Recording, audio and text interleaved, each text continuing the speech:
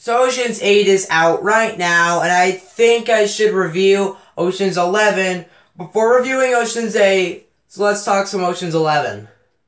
Ocean's 11.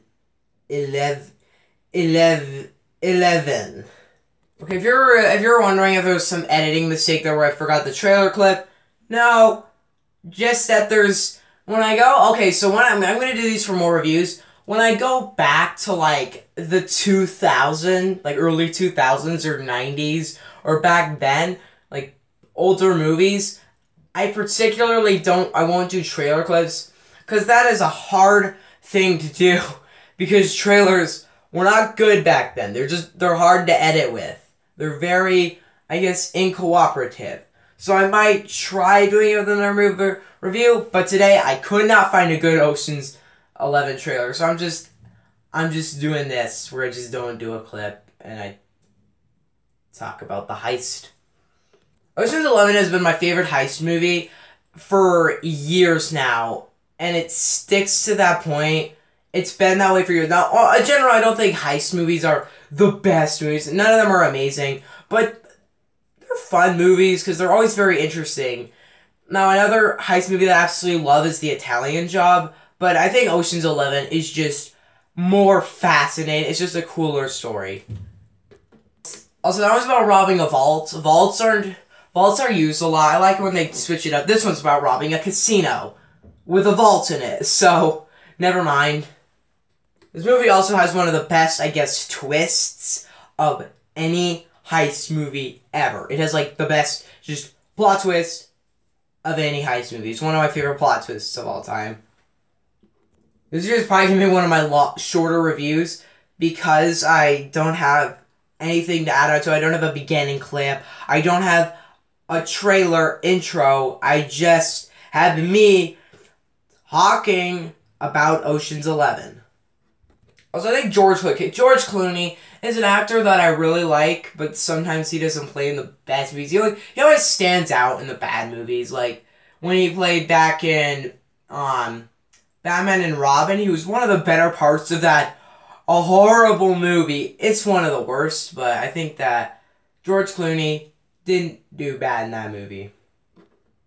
I also think George Clooney is the standout star of the very forgettable Tomorrowland. Like, it's super forgettable.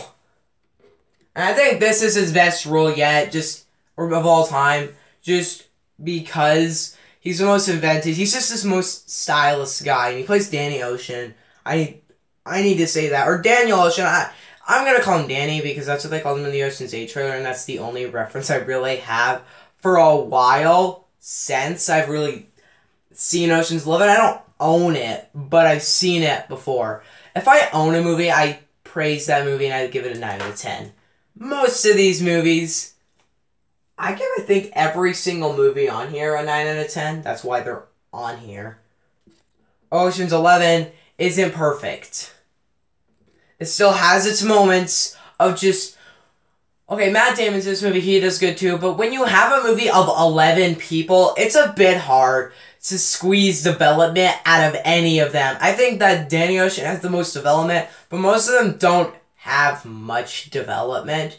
And in the end, it doesn't really leave me with a satisfying ending. If you win a heist movie, now that's not really a spoiler, yeah, they win, duh. But, when at the end of the heist movie, when they win, it's just like, yay, we're rich now. Okay. Guys, in the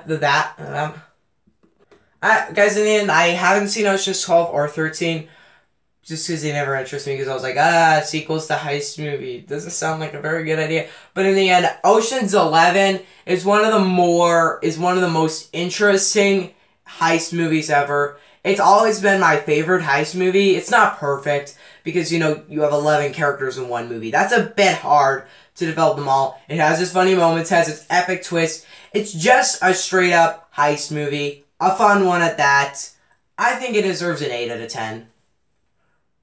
If I give Ocean's 8 an 8 out of 10, that'll be perfect.